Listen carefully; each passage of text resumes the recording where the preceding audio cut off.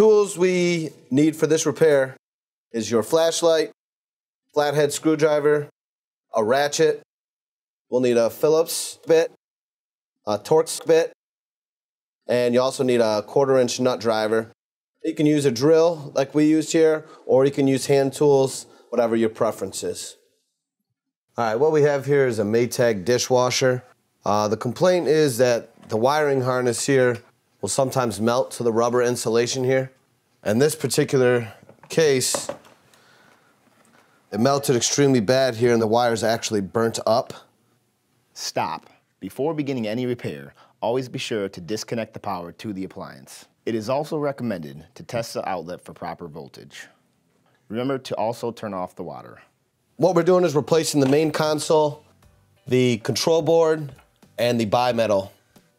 Since we're replacing these parts, we're gonna do it real simple by just changing over and looking at the old one and putting in the new control board on the new console, which is very simple. First thing you're gonna do is just line it up. You got your 2 pluses here. Just push in.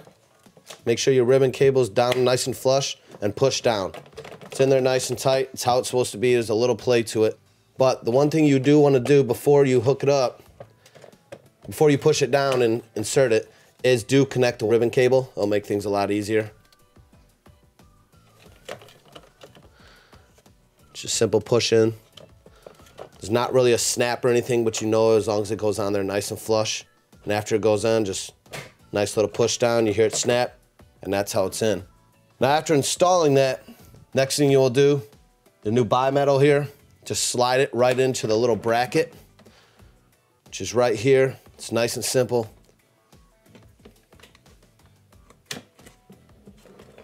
And that's that. Now your console will be ready with the 2 parts that were installed. The only other thing that we'll need to change over here that we are not changing is the door latch, which is very, very simple to put on also. It's just 2 little clasps here that snap on. Just disconnect from the old console and I'll turn this around for you. Basically go straight down. Simple as that. Always do make note though of where your wires are going. Make sure that you're using maybe your phone to take a little video, or just to make sure that you know your colors of where they're going. Now they're usually keyed, so you really can't mix them up, but it's just a good thing to have. First thing I'm gonna do is remove the restrictor plate that's covering the hard line of power coming into it. Just takes a torque bit on this particular model. Just removing that. Make sure you put this in a safe place. After removing the plate, what you want to do is take off your wire nuts here, which are holding your power lines in.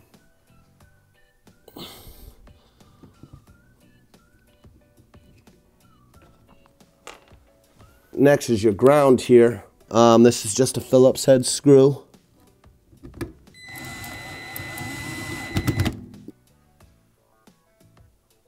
A lot of the wires down here that you're going to replace if you cannot uninstall the dishwasher, make sure you make note of where these harnesses are plugged in. Again, they're all keyed, so it's not like you can put a harness in the wrong spot. Just make note of the colors of where they go. Remove this clamp here. Just take any type of flathead or Phillips head and just push in these 2 pieces here.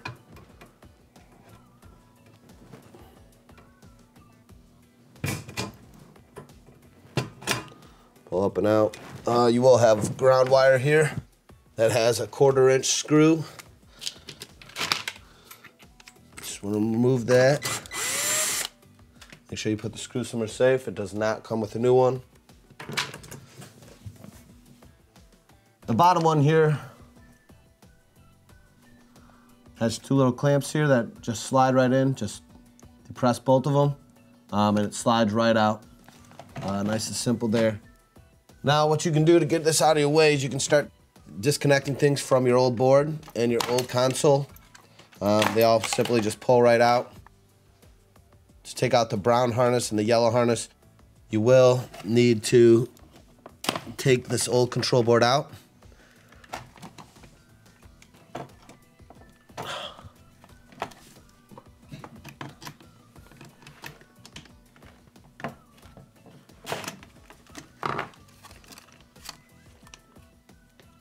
Just push down, pull out, down and out. Now these can be discarded and thrown off to the side. Next, disconnect the harness going into the dispenser here.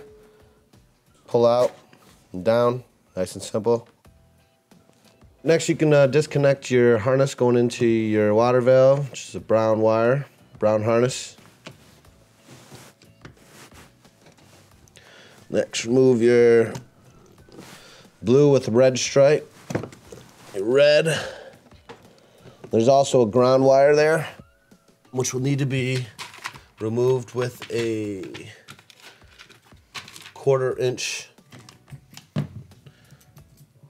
nut driver here.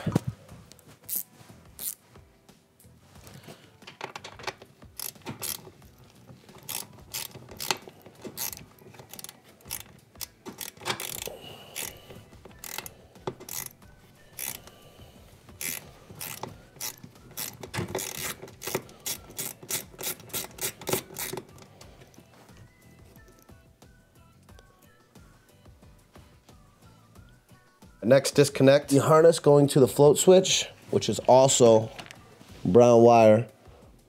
2 little clamps down here. Stick a type of pointy object that you can open up the clamp with. And what you'll have is 2 brown wires going into a micro switch, which you can remove and go out here. Just pull those off. If you do the repair without removing the dishwasher, there's 4 harnesses here that you're gonna have to reach under and do blind. Basically, you're gonna have these 2 harnesses here. The 2 single ones, the red and white with the red stripe, these will go to your heater. The white with red stripe will go on the left side. It's a little bit longer, and it goes around the right of the sump assembly, and this will be your last wire going around and up.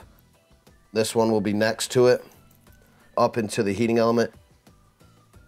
If you open the dishwasher and look at your heating element, on the bottom of the tub, you'll be able to see about where they're located. They have a nice round tube going down, and you push them right up and in. You just want to make sure they're nice and snug on there. The other 2 here, if you want to look at this here, if you decompress these 2 push buttons here on the side, should slide right off. And the yellow one is just like the control board. Taking those harnesses, putting those on and taking them off. There'll be a little button here to compress, which you push up and pull out. It's not going to be the most easiest thing in the world because you're doing it blind. Just going to have to go by feel, unless you remove the dishwasher. Now, if you remove the dishwasher, this repair becomes a lot simpler. But in this particular case, we really can't remove the dishwasher. Just the way that it's installed, it would require a lot more work. Comes to carpentry-wise, we'd have to remove some of the floor and whatnot. I'd recommend wearing a long sleeve shirt when you do this, something tighter. Just because you're reaching around, you don't want to cut your arm on any of the metal or anything down there. Always make sure the power is shut off to the unit before reaching under, or before you even start the repair. I already reached around the left side and disconnected the white with red stripe cord going to the heater. What I'm going to do next is reach around and disconnect the red one, the red wire going to the other heating element.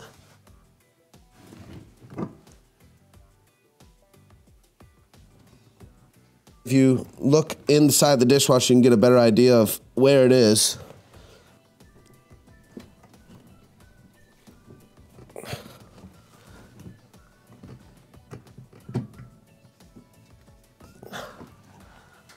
To make things easier on us, what we're going to do is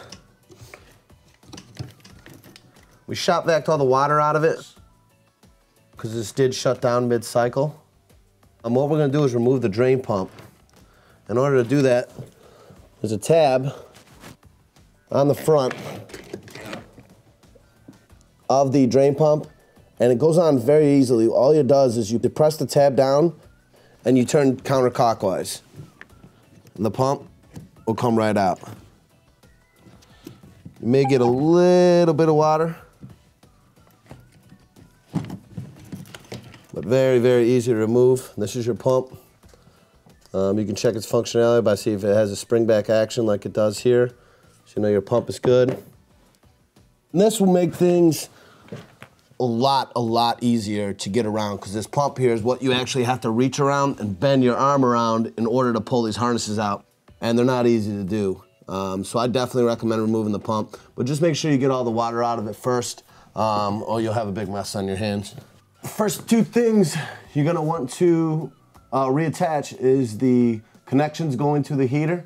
Your white wire with the red stripe will go on the left side of the heater. That's the longest cord. You wanna go around the sump to the left. You don't wanna go straight to it, or you're gonna not have enough slack on the rest of your harness. So what we'll do is we'll put that one on, and then followed by the red harness, which is on the bottom.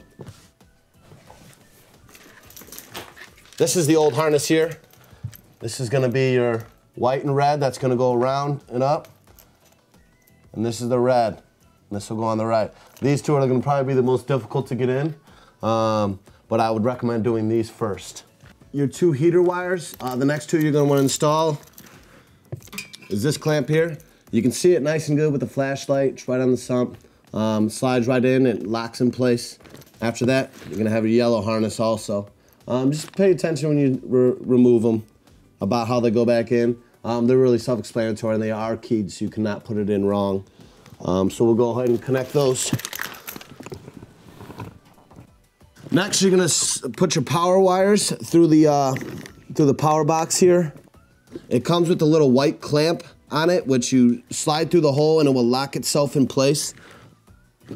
Really self-explanatory, you can kind of see it. Slide through.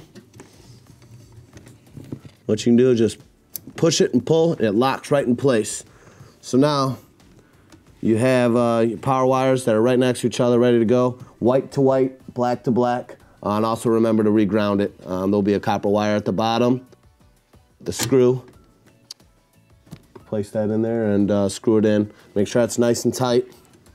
After that, what we're gonna do next is, since we have all of our harnesses that are hard to reach in the back reconnected, what we're gonna do is we're gonna take this mounting bracket here and we're gonna slide it back in place.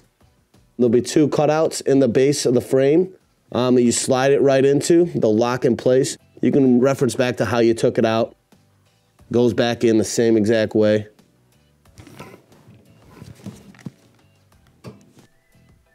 Slide it in, snaps in place. Okay, if you remove the drain pump to do the repair, which is highly recommended if you do not remove the dishwasher, what you're gonna do is you're gonna insert the pump back in. It's basically just gonna go in and turn. It's about a 1/4 inch turn, and you want your harness where it plugs in right to the front like this. You'll be able to see it goes to tighten in. It's just go clockwise and it'll lock in position.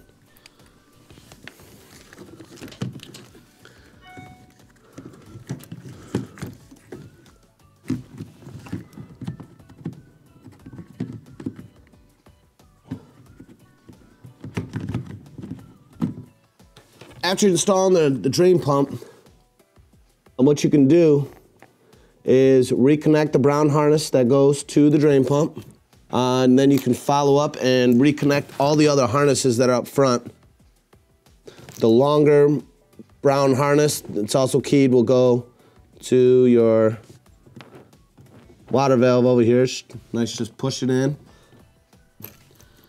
You got your red and your blue with the red stripe. Those plug in with the red on the left.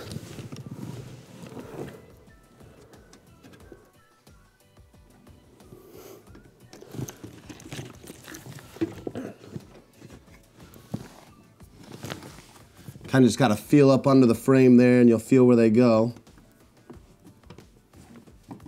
Now, if you do run into any problems and not remember where the wires go, you can always refer to the schematic. It will have the color codes of the wires and where they go and what they connect to. Or if you have any questions, if you supply your model number to us, you can always ask us questions on ApplianceVideo.com.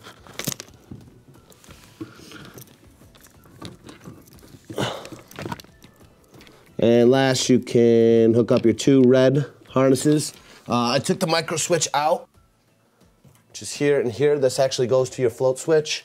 You just want to reinstall that and the white casing below.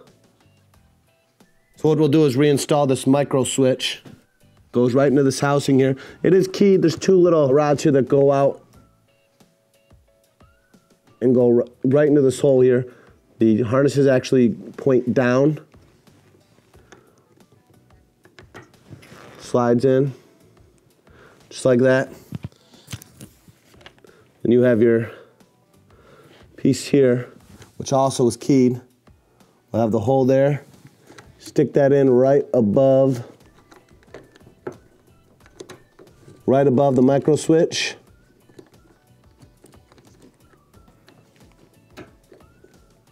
And it goes under. This is what goes to your float switch here, which protects your dishwasher from overfilling. Then what we'll do from here is reconnect the brown harnesses. Make sure to hold your finger on this because it could fall out. So run your wires right through the keyed spot here, up and in. The orientation of them does not matter. Just make sure they're going on the harness nice and tight.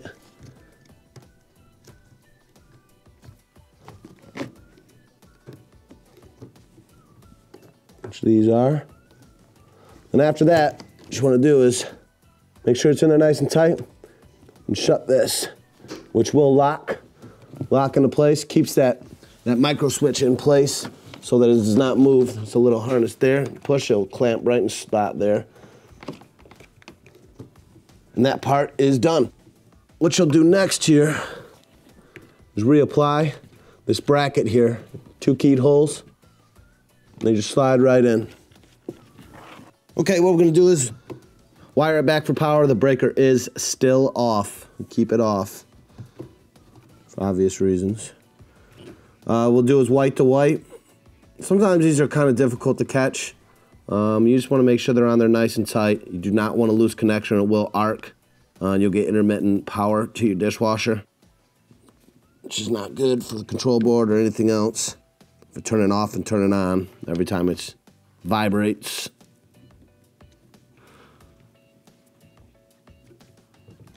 All right, that's on there nice and tight. Give it a little tug. Then we'll go black to black here.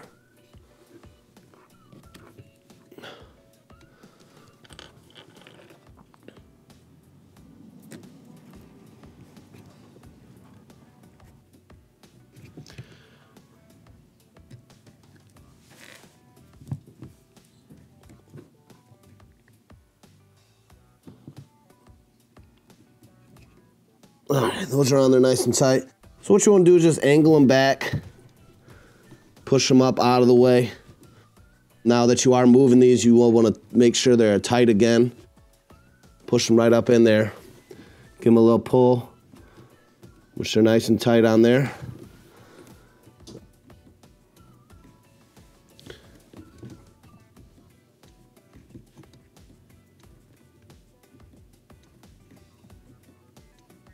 After stuffing those back in there, what you'll do next is your ground here.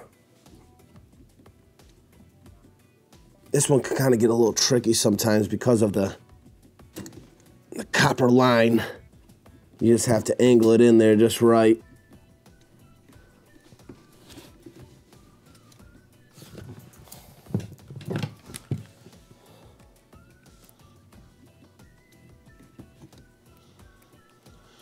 And this is the same screw that was originally removed earlier. This is just a Phillips head screw. Nice and tight on there. See how that's on there? Nice and tight. Give it a pull, give it a tug. Doesn't move. You want that extremely tight. And then after that, what we can do is replace this restrictor plate here, just like it was before. This one actually is not a Phillips head screw, and this particular one, it is actually a star bit. All of them do not have this. Some are 1/4 inch, some are Phillips, some are this torque here. Basically just line it up, screw it in there, nice and tight, and that part of it is done. After this, you do have another ground wire here that you removed earlier. That can go back on also. The other ground, this particular one is actually a 1/4 inch. Make sure it's in there nice and tight, which it is. After this, what we're gonna go on to next is reinstalling the top part of the harness. This will actually go to your control board, your main console, and also your dispenser, which the dispenser we can do now. Simply lift up the flap. You have a little red casing here in which this goes into. It's a brown wire. Pretty obvious one which one it goes to. Make sure it locks in place, nice and tight. That's done. So what we'll have next is reattaching the door lock, reinstalling the bimetal fuse, and then your harnesses that go into the control board. At the beginning of the video, we showed you how to put the new console, new control board, and door latch back together. Now, if you want to refer back to that part, what you'll do is simple plug and play here. We're going to first hook up our door latch here. It's going to be your tan and your black with white stripe wires.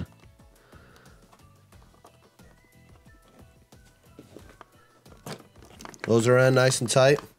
Next, you can do this in any order. It doesn't matter which order you do it in. Just in this case, I'm going to slide in my bimetal to the holding block that it has there. Holds in there nice and tight. Now again, just like uninstalling them, to reinstall them, you will have to pull the control board out. It's just got the tips here on the end. You only have to do this in order to reinstall the brown and the yellow harness. If you look close on the board, it actually says yellow on it, and that's where this goes. It also references it here of the different colors, because on some models it does have different harnesses that go to it, but it does say what color goes in each particular slot. You just simply slide them right in there, and very simple. Next, you got your two black harnesses here. One has 4 prongs, the other one has 3, so you cannot mix those two up. Push right in, make sure it's in there nice and flush. Same with the second one. These aren't going to have any type of click or locking aspect in them. You just push them down all the way, and then you can just slide your board right back in. Push down, which will lock, you'll hear it. Nice and tight. Now, after all these wires and all the harnesses are hooked up, replacing the wire harness is complete. Now it's just reassembling the main console here, the front panel, and the bottom panel, and then just running it and checking for leaks, and just make sure the functionality is still right. All right, now we're gonna reinstall the new console and the front panel. The easiest way to do this is just to pull the door open a tad bit here, and just line it up. You got your door latch here. It's almost like a wedge, and you just slide it right in here to the middle, which you'll see how it lines up actually. This will not stay in place without screws, but it's best to line it up first and make sure it's in there nice and flush. Now this part can be a little tricky because you do have to hold it together and hold it on the top. What you can do is your door latch actually has 2 long torque bit screws here. You can insert those a bit first, but you don't want to do it all the way because these screws actually go through the door latch into the front panel. But if you hold those there, it will keep it attached somewhat before you reinstall this door here. Putting the new door on, putting the front panel on, you just have to slide it down same way you took it off. Can be frustrating. Sometimes it is easier. It's just holding this thing here. Sometimes if you have 2 people, it will make things a bit easier.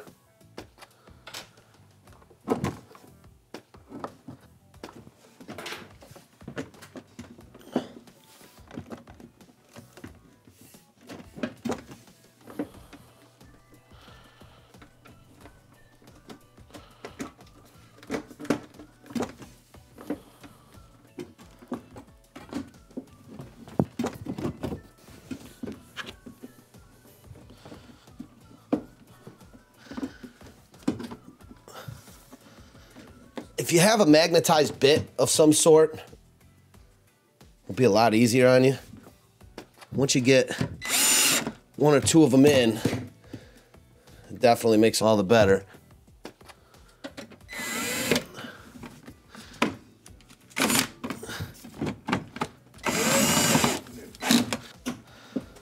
These are torque bit screws.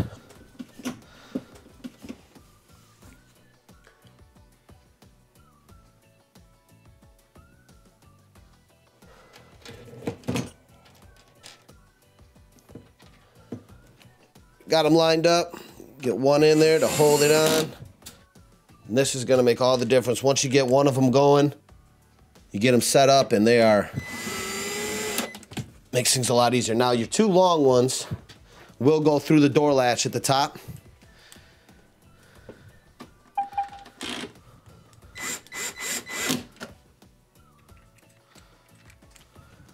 But all the other ones are the same length, and they will go around the whole unit.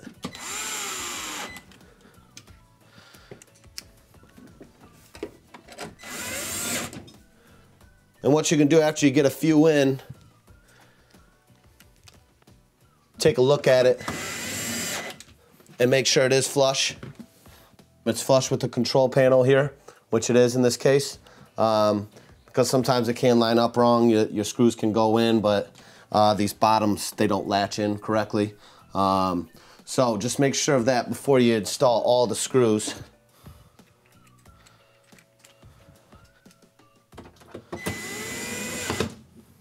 All right, the last few things we'll have to do is just replace the bottom panel, turn the power back on and run a couple tests.